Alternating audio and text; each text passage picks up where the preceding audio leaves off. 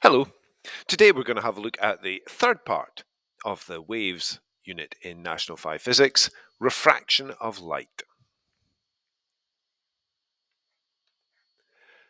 So, when light passes from one material to another, it changes speed, depending on how dense the material is.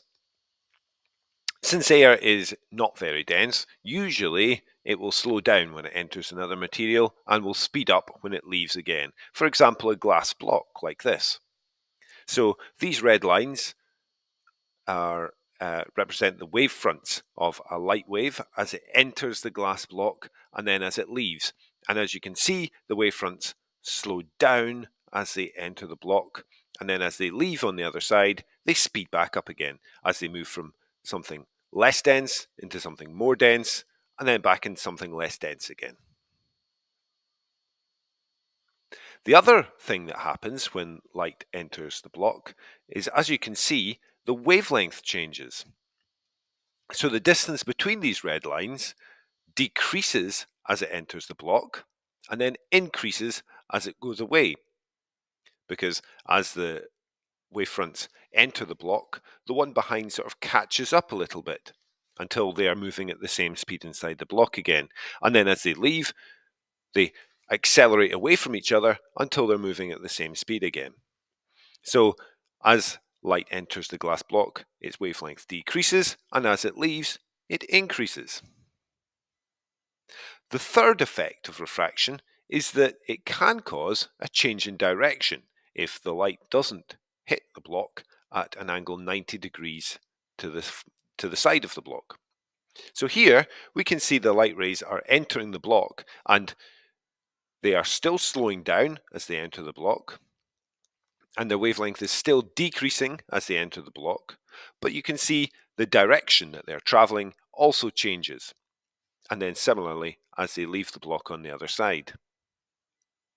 Now, we can do some measurements with this. In order to do some measurements, we need to draw some lines on here. So the black line indicates the direction that the light ray is traveling. The green lines are known as the normal, and they are a reference line. They're always drawn perpendicular or at 90 degrees to the surface of the block where the light ray collides with it. Now you can see there are two angles indicated in here as well. We always measure these angles between the light ray and the normal.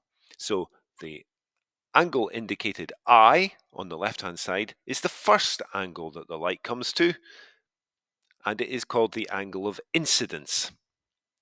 The second angle that's drawn, the one indicated R, is the one after the light ray has changed direction. Therefore, it's called the angle of refraction.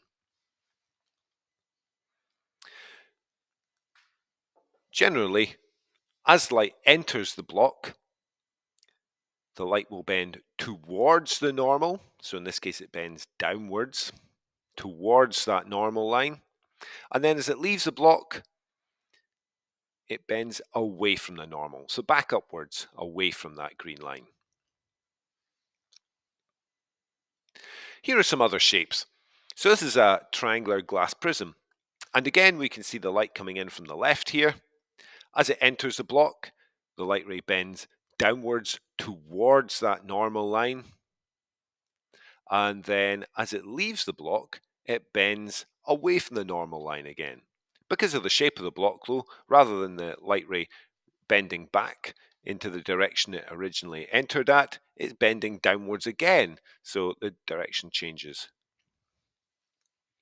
We can draw in our angles of incidence and refraction here as well. So the first angle that the light comes to there is the angle of incidence. The second angle after the light has refracted is the angle of refraction. As the light leaves the block, again the first angle that the light comes to is the angle of incidence, and the second angle, the angle of refraction. One other shape that we need to be aware of is a semicircular block. And the light ray, as it passes through the block here, you can see as it enters the semicircular block, Provided it's directed at a point midway along the flat surface at the back of the block, it will always hit the curved surface at 90 degrees, and therefore there is no change in direction to the light ray as it enters the block because it arrives along the normal. As it leaves the block, the light ray bends away from the normal. So we can again indicate our angle of incidence, the first angle that the light comes to, and our angle of refraction there.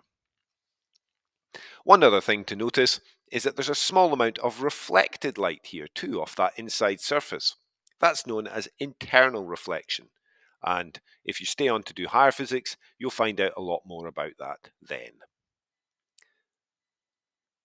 Okay, if you'd like to do some problems about the refraction topic, then please watch the related video about some key area questions, which is linked in the description of the video.